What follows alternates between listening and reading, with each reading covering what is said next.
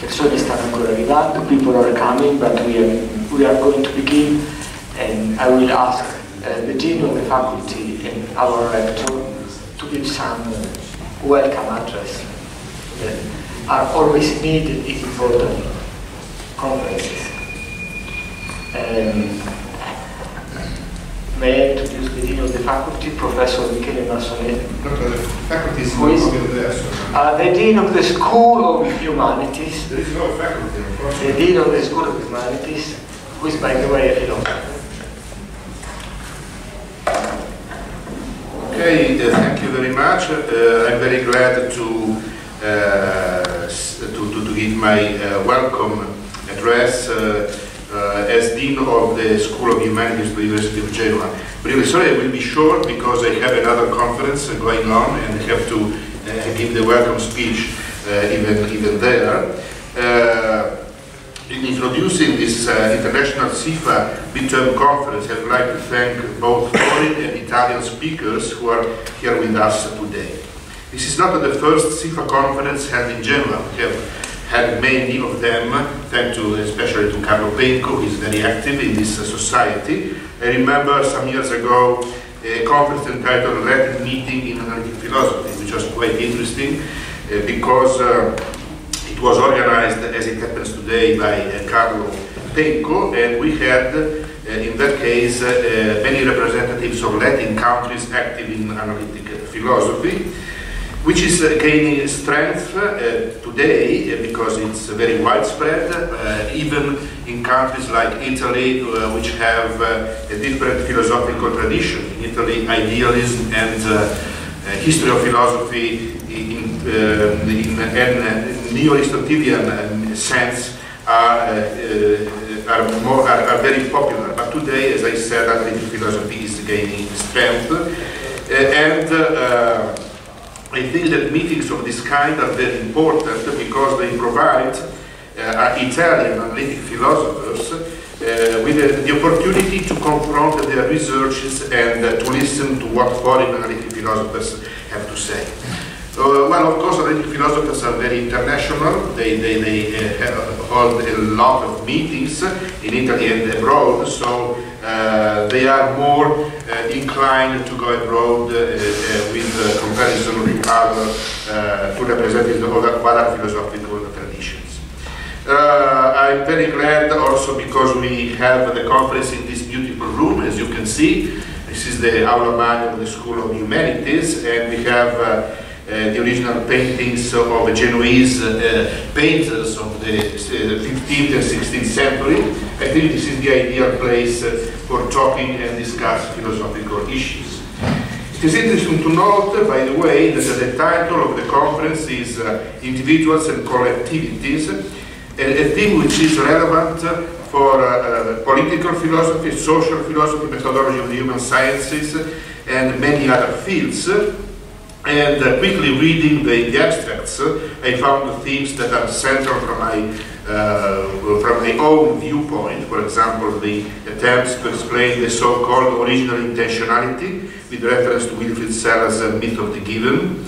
Bob Brandon's thesis of that inference is the most relevant feature of our worldview.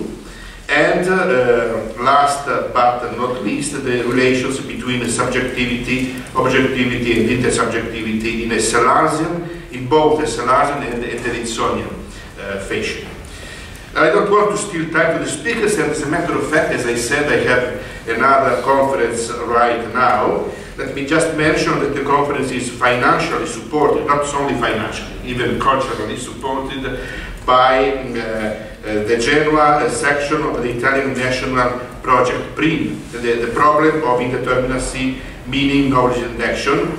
Both me, Carlo Penco, and other people are in this group, which has been the only Italian philosophical group which won in the 2015, I think, which was the year. So I am very glad about that. And the word thank is also due to the epistemological section of our department, which is is no longer the Department of Philosophy. Unfortunately, it is the Department of Philosophy, History, Classical Studies, and many other things. But this is the situation now. And so a warm thank to Carlo Penco, who is always active in organizing this conference, and to all young researchers who are in charge of the organization. So I'm sorry because I have to go, and I wish you a very good day and a very good day of work. Thank you very much.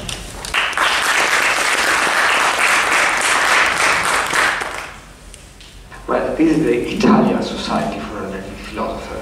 To preserve linguistic diversity, I would ask the director to speak in Italian, to remember people that we are in Italy. So if you may. Sì, anche perché il mio inglese ormai è arrugginitissimo, così come le mie capacità di fare ricerca, ma ci tenevo a essere qui per l'amicizia che mi lega a Carlo Penco, poi perché sono un ex socio e spero di essere in futuro, fra qualche anno, quando smetterò di fare il rettore, di nuovo socio della Società Italiana di Filosofia Analitica. Io appartengo a quel settore, a quei cugini della filosofia analitica, del filone principale della filosofia analitica, che è la filosofia analitica del diritto. So che in passato, ricordo che in passato c'era una maggiore interazione forse tra questo settore di studi e gli studi filosofici, forse adesso ce n'è un po' meno per ragioni varie.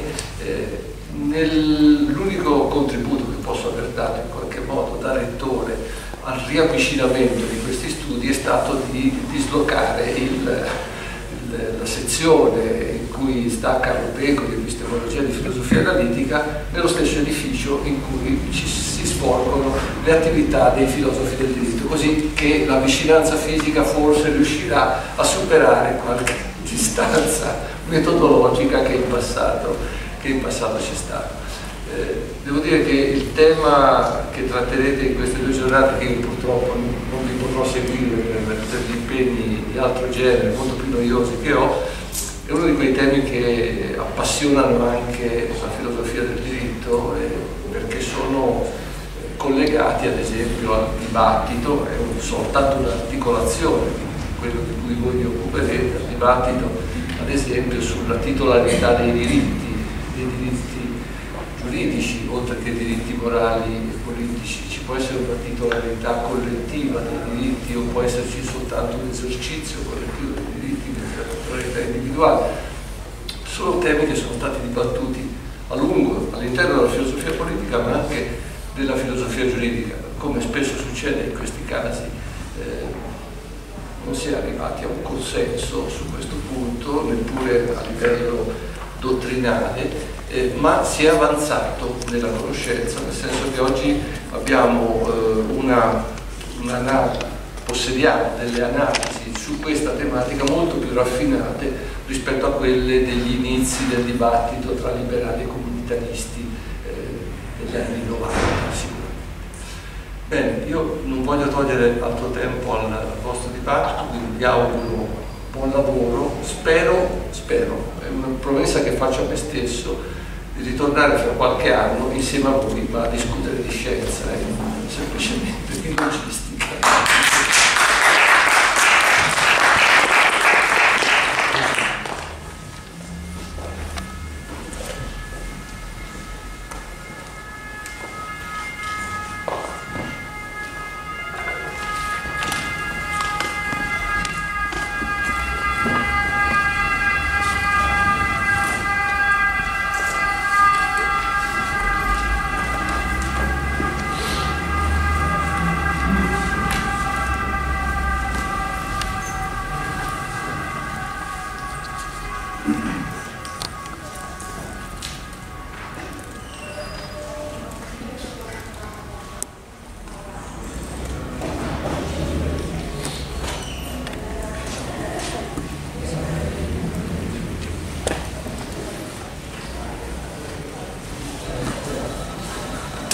First speaker of the morning is Diego Marconi, who is speaking on anti-normativity.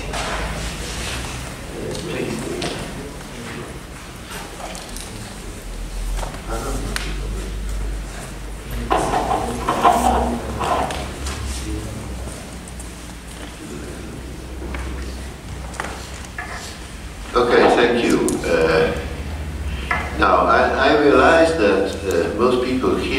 are not particularly into the philosophy of language. On the other hand, I am a philosopher of language. I was invited to this conference, for which I'm grateful to the organizer, to Carlo Benco, and to the SIFA.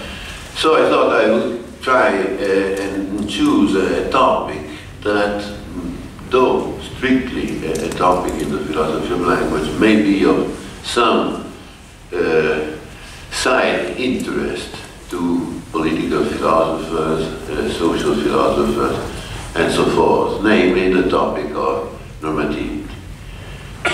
This is called anti-normativity, which does not amount to normativity, because I would like to raise objections about certain accounts of semantics that are strongly opposed to the idea that meaning is a normative notion, which used to be standard until a few decades ago.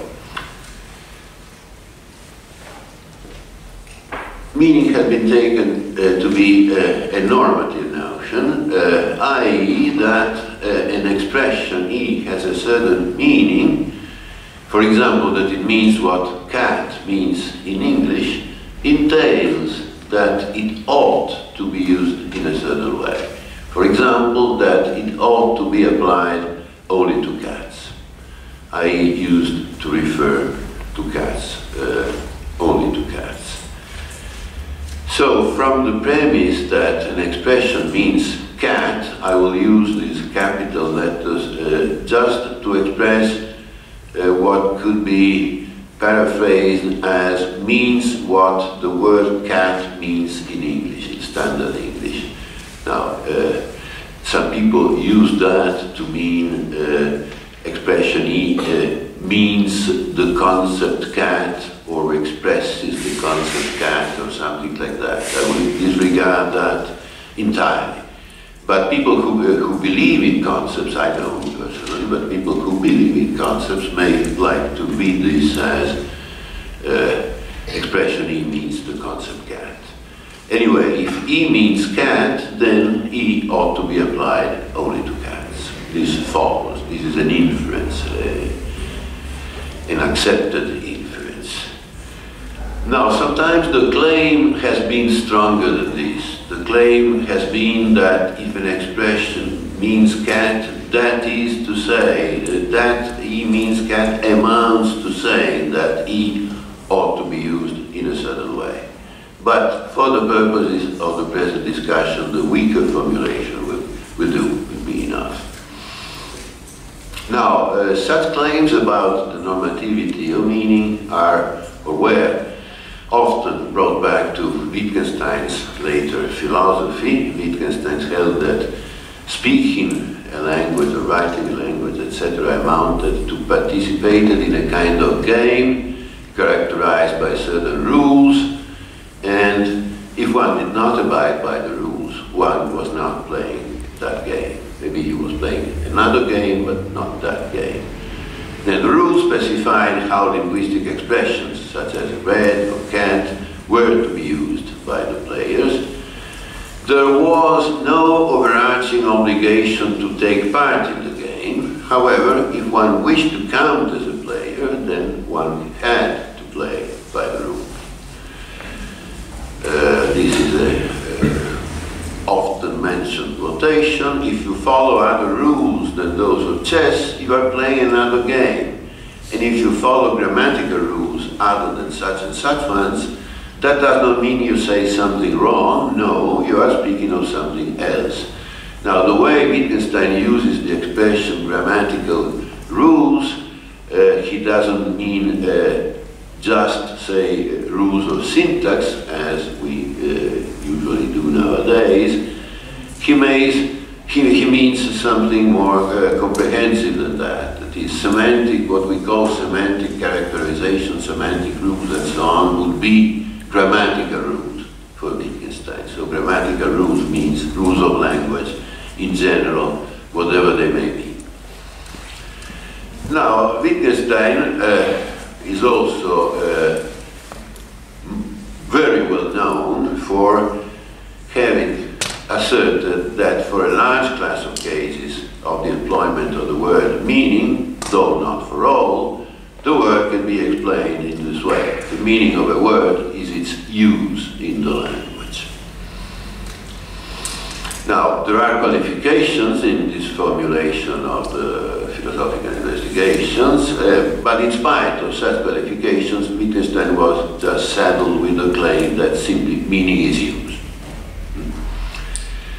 Now, use is a fact, or a bunch of facts, a really big bunch of facts, actually. Now, how can meaning be both a fact and a prescriptive rule for the employment of an expression, i.e., a norm?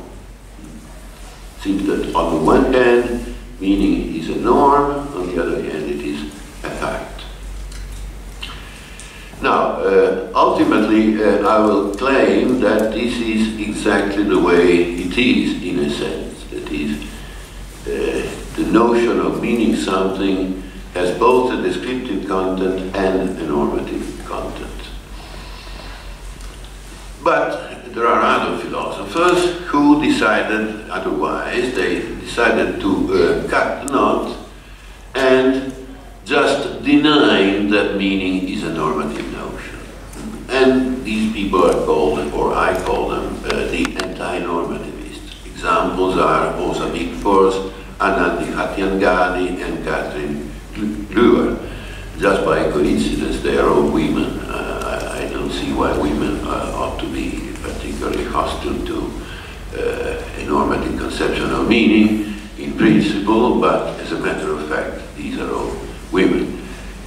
Fortunately, there will be a man involved as well, as we shall see in a moment. Anyway, they say things like the following. There is no reason to subscribe to the idea that meaning is an essentially normative notion. Now, I underline the essentially to emphasize that it sort of qualifies the assertion that meaning is not a normative notion. She doesn't say just that. She says it is not an essentially normative notion. And likewise, Hathiangadi, we have no good reason to believe that meaning is normative in a sense that justifies a presumption against naturalism, which seems to implicate that there may be another sense in which meaning may be normative.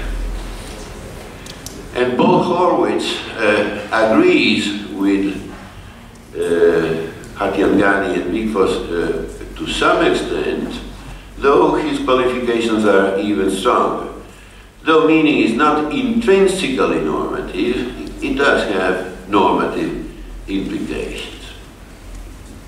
So meaning is not a normative notion, it is not inherently normative, but it does have normative implications.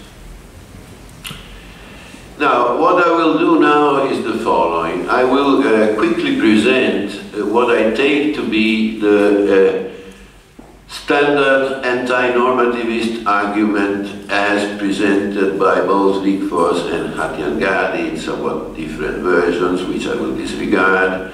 Then I will again rather rapidly express some qualms I have concerning this argument.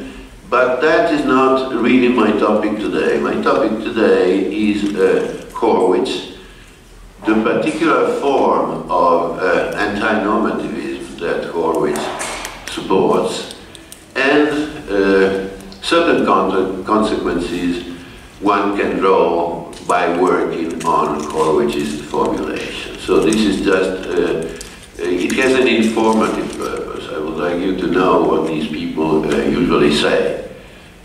What's their argument for meaning not being a normative notion?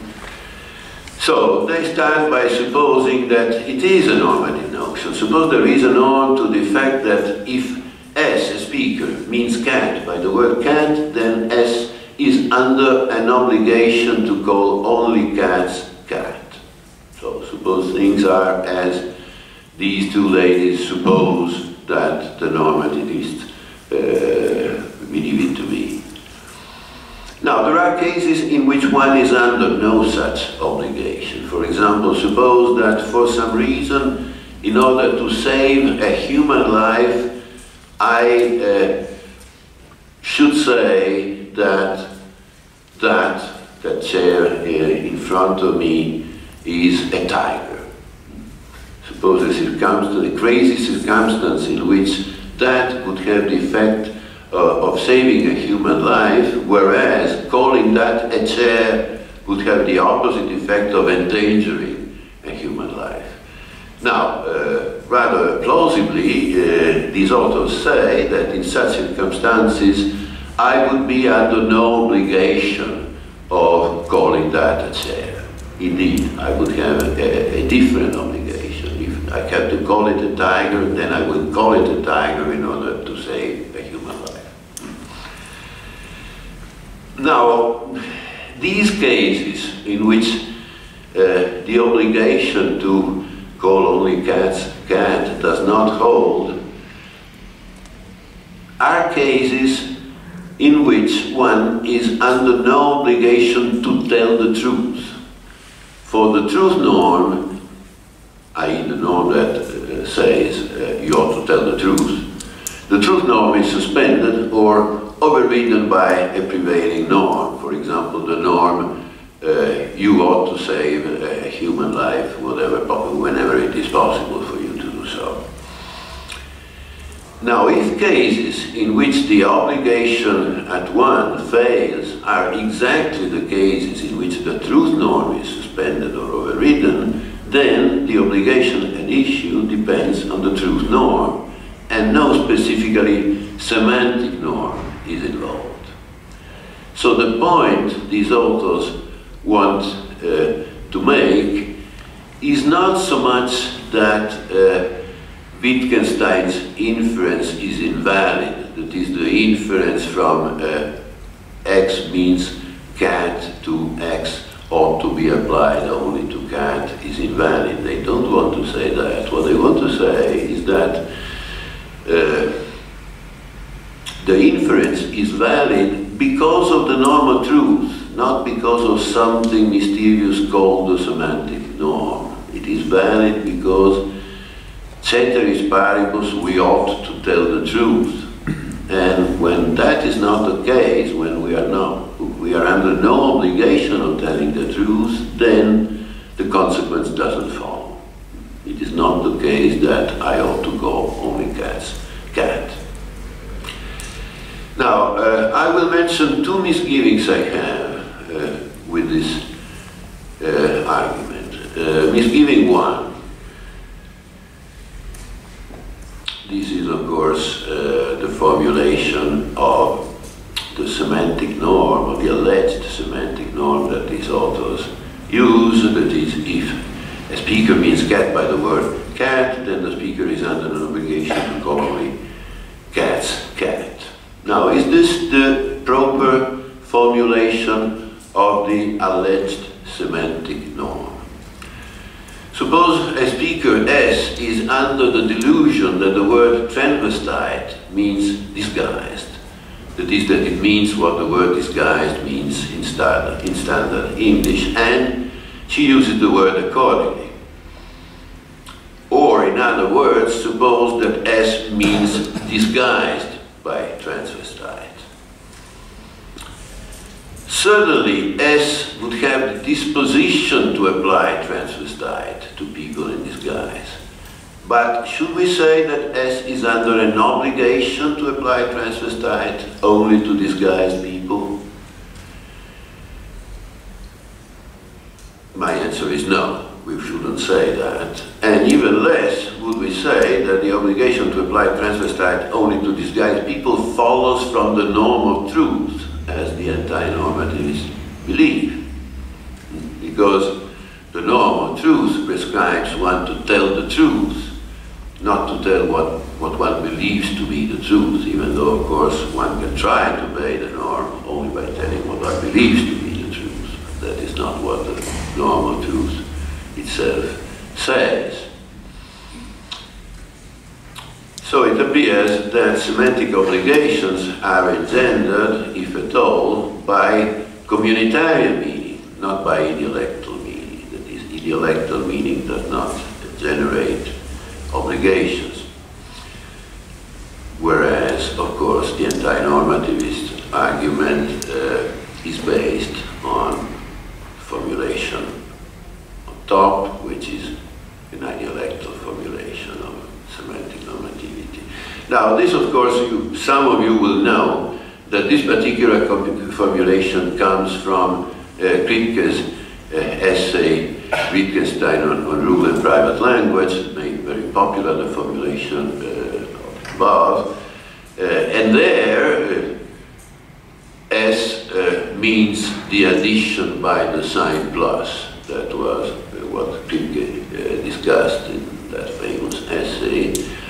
That was justified by the context. I don't want to say anything about the formulation in itself, and particularly the way Kripke used that formulation. But in this general context, in my opinion, it is not the appropriate formulation of the semantic norm to use. Second misgiving, there may be something circular to the anti-normativist argument. What the argument shows, or proposes to show, is that if a speaker means cat by cat, then the speaker ought to apply cat only to cats, only if the speaker intends to tell the truth or is under an obligation to tell the truth. Different anti-normativists use different formulations here, but that doesn't make any difference for my purpose. Or in other words, this is logically equivalent, if S means cat by cat and S intends to tell the truth or is under an obligation to tell the truth, then S ought to apply cat only to cats. I just imported the antecedent. Moreover, it is purported by the anti-normativist that if S means cat by cat and S does not intend to tell the truth, then it is not the case that S ought to apply cat only to cats. So the point seems to be that meaning cat by cat and being subject to the truth norm are jointly sufficient for the obligation that I call applied, i.e. for the obligation to use the word cat only to refer to cats. Moreover, being subject to the truth norm is necessary for the obligation to hold. But obviously, meaning cat by cat is also necessary for the obligation to hold. If S does not mean cat by cat, then if S intends to tell the truth or is under an obligation to tell the truth, it is not the case that he ought to apply cat only to cats. No obligation follows. So both conditions are jointly sufficient and individually necessary for the norm applied to hold. So how does this show that the entire normative weight is carried by the truth norm? It obviously does not and cannot, unless under the assumption that meaning cat by cat itself has no normative input, i.e. unless we take it for granted that meaning cat has no normative consequences, then it's purely descriptive, and therefore if there is a normative consequence, there has to be a normative premise, and the only normative premise around is the truth norm, so the normative weight is carried by the truth norm. But that is only legitimate, that conclusion can only be reached by presupposing that meaning cat itself has no normative input, which is exactly what these people want to prove. So it cannot be assumed, which seems to make the argument circular. Anyway, as I said, I am really interested today in Horwitz's view, which is, as I already mentioned, that though meaning is not inherently normative, facts about meaning, for example, that cat means whatever it means in English, have certain normative implication. What does Horwitz mean by this? Oh, well, for example, If S means by cat what it means, i.e. cat, then S ought to desire to apply cat to cats and only to cats. This is one statement.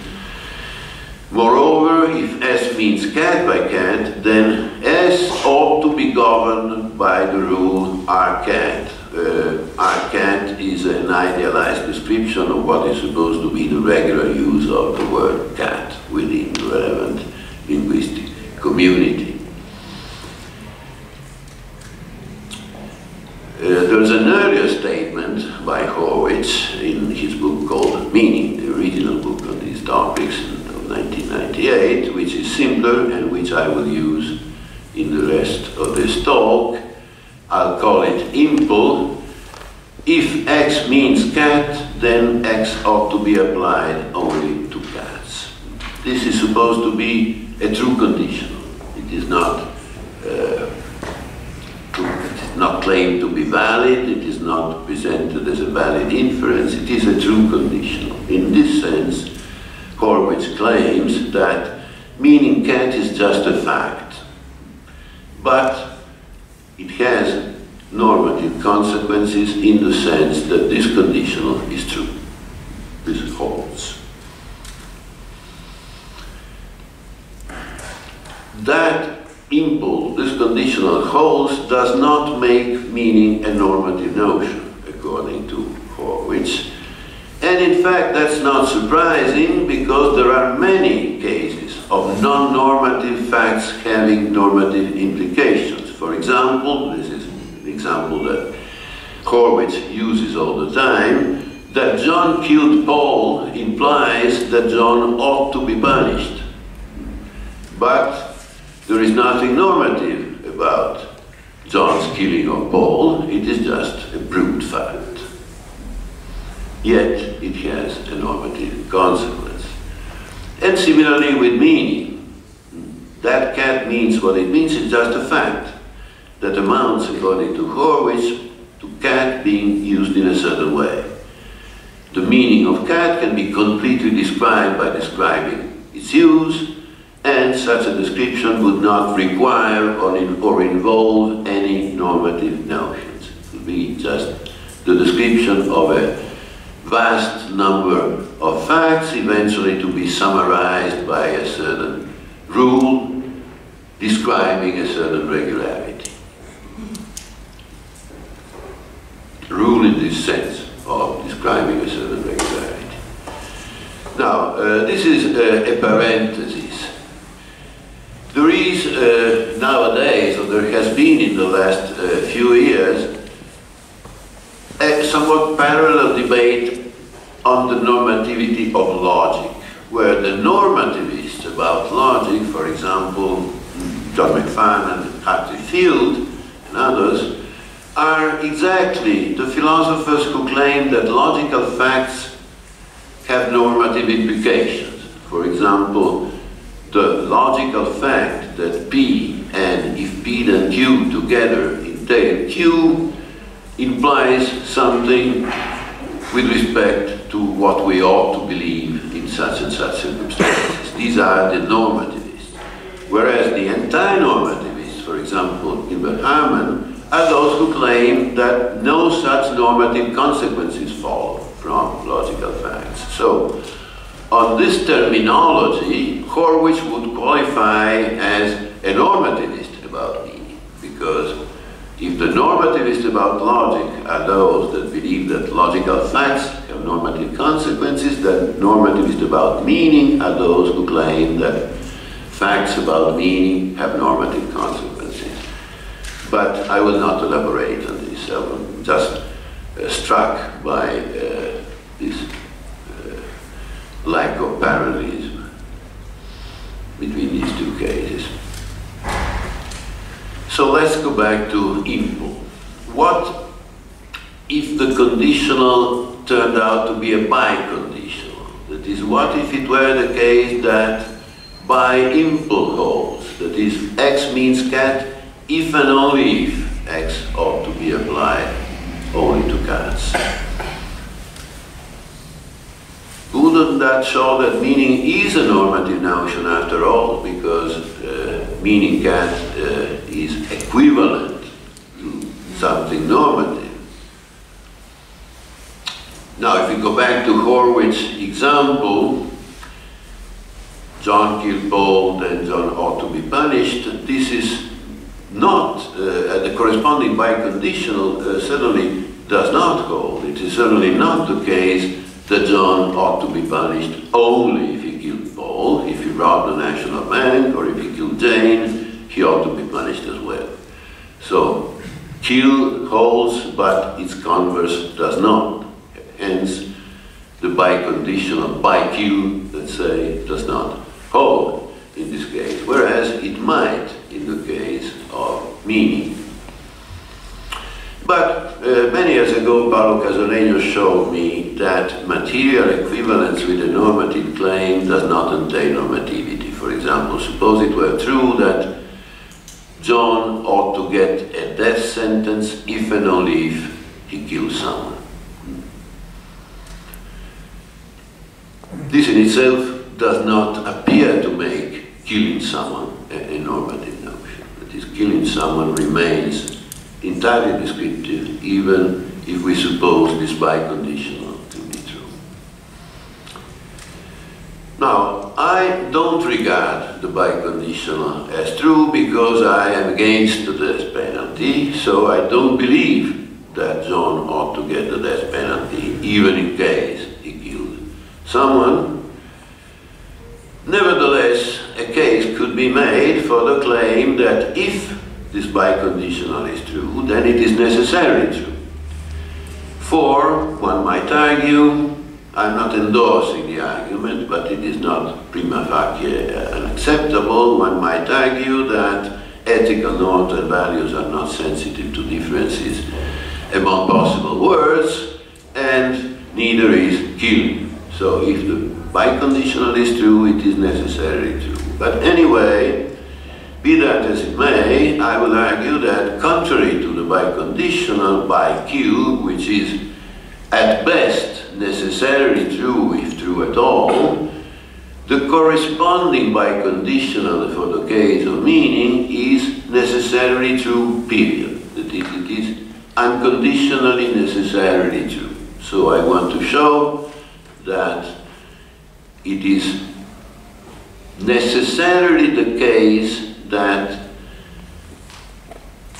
X means cat if and only if X ought to be applied only to cat. So this is a very strong thesis, and I will do that by considering two conditionals. One is impl and the other is its converse, conv, and showing that they necessarily imply each other.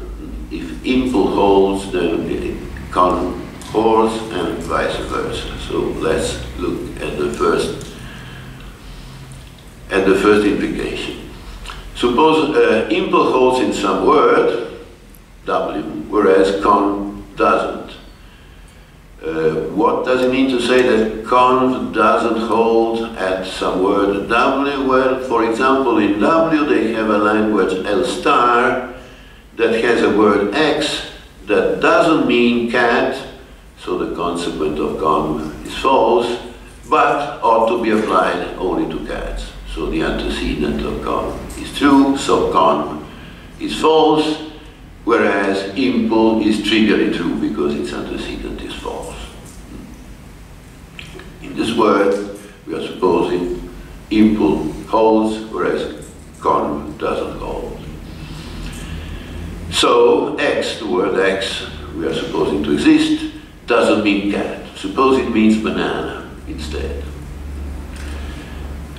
It must have some meaning, because it is a word of a star. We are supposing that words of a language have some meaning or other, which looks like a plausible assumption. Suppose it means banana. Then by impl, which holds in W, it ought to be applied only to bananas. So how could it be that he ought to be applied only to cats?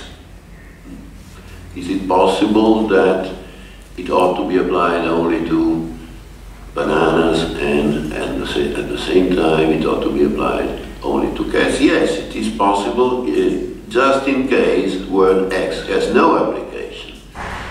But if X has no application, then it is not a word of L star.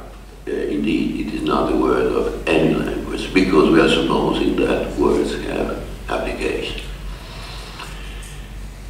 So, this whole, as the word W was, you know, just any old word, this holds in every possible word. It is a necessary conditional. Let's look at the converse conditional. So suppose con holds in some word W prime, whereas impulse does not hold in W prime. In W prime they have a language L star prime with a word that means cat, but it is not the case that it ought to be applied only to cats. For example, X may be applied to the Fs as well, where the Fs and the cats are disjoint sets. Say the Fs are the golden retrievers, a certain breed of dogs. So in this word, given the existence of this language, con holds, there is a word that ought to be applied.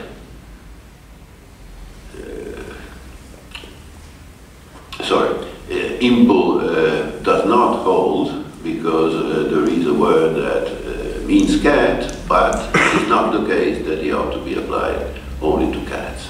Impul is false. Whereas we are assuming that con holds. Now, as con holds in W prime, and X ought to be applied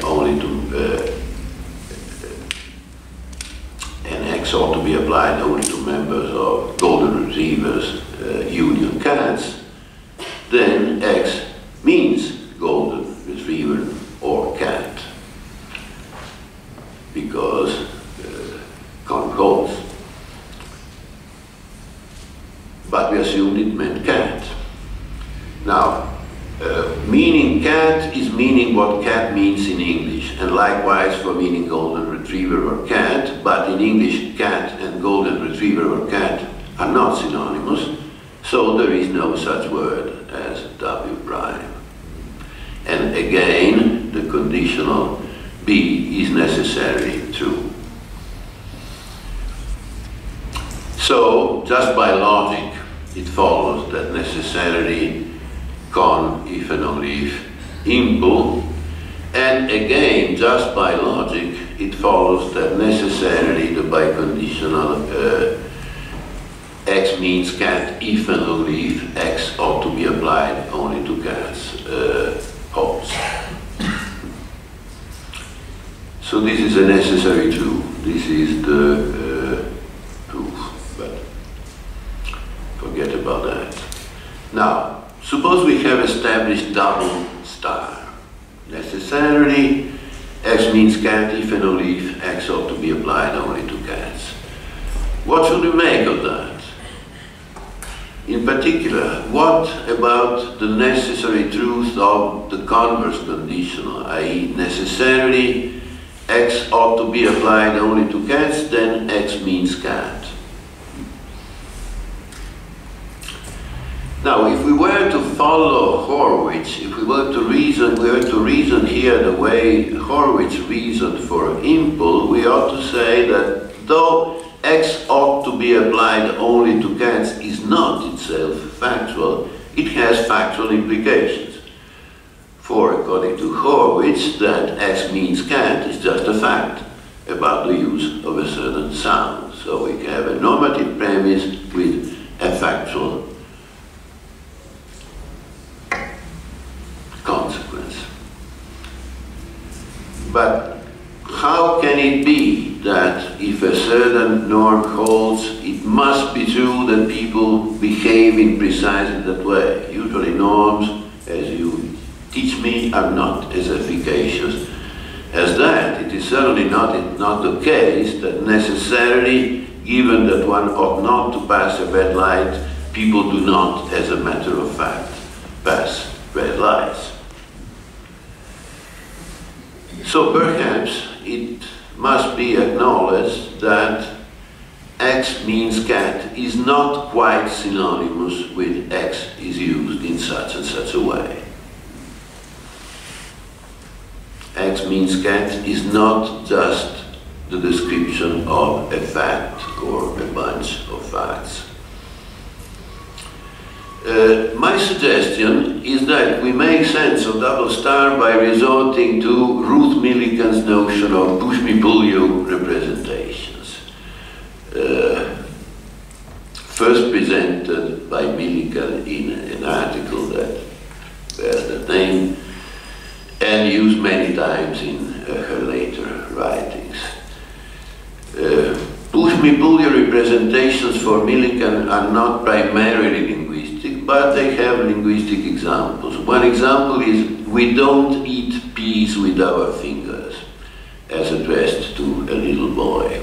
We don't eat peas with our fingers.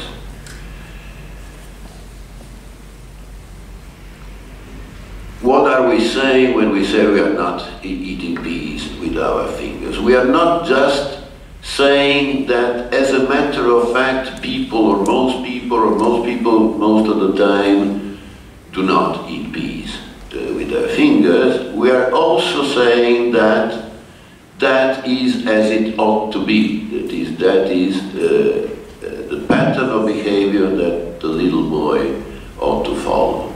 We should not eat peas with our fingers. So as a matter of fact, people don't, but at the same time, we ought not to eat peas with our fingers. So, as Millikan says, PPRs, push-me-pull-you representations, face both ways. They play both the role of a description and the role of a prescription or norm. They are both descriptive and directive, Millikan says.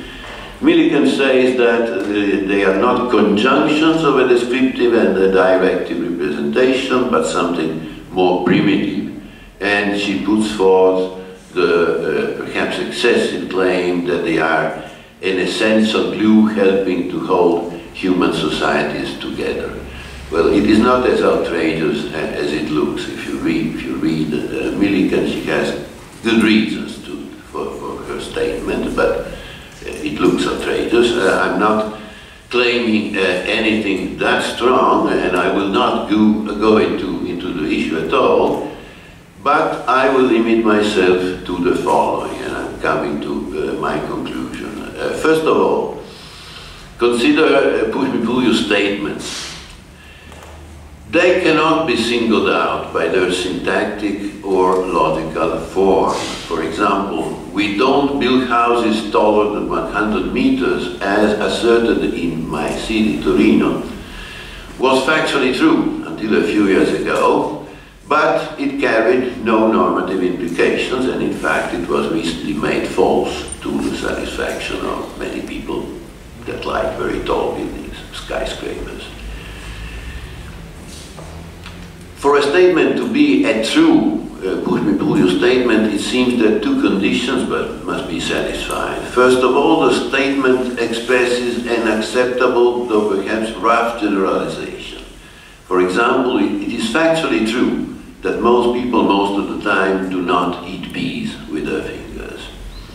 And secondly, that most people most of the time do not eat peas with their fingers is as it ought to be.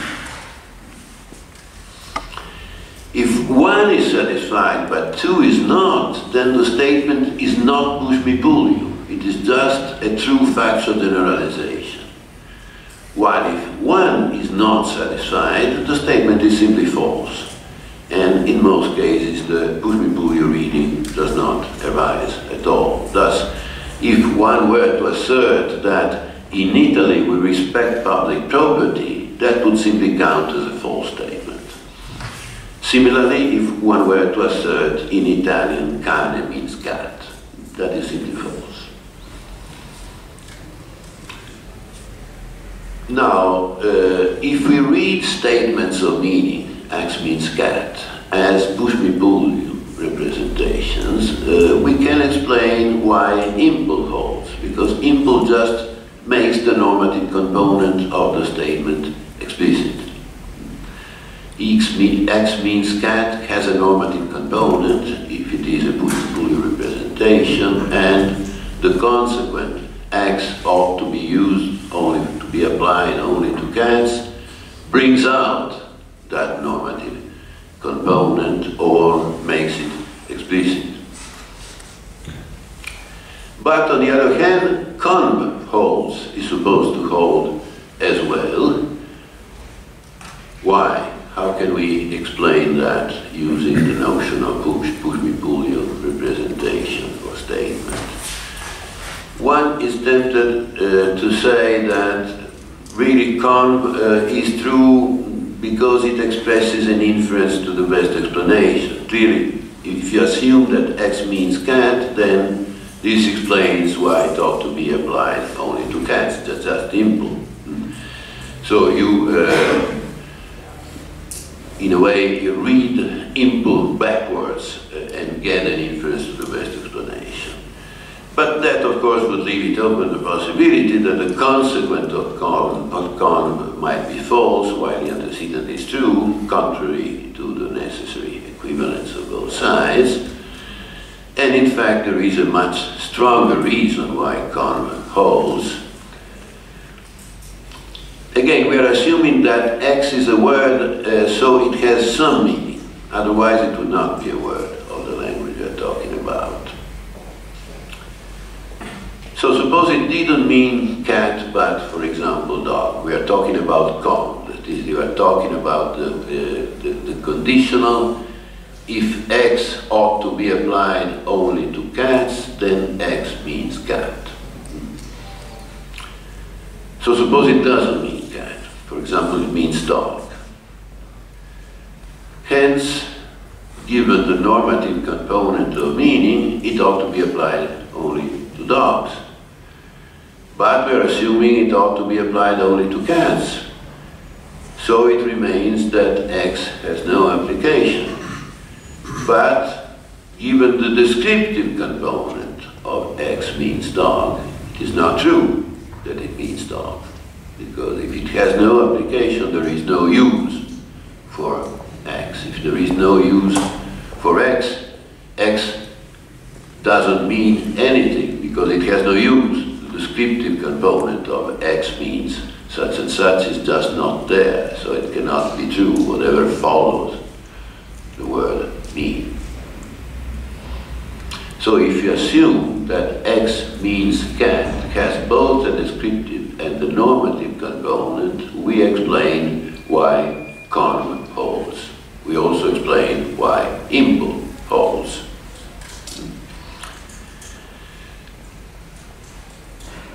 So if statements of meaning are push-me-pull-you representations, they do describe how X is regularly used, as use theorists insist, but they simultaneously prescribe how X ought to be used.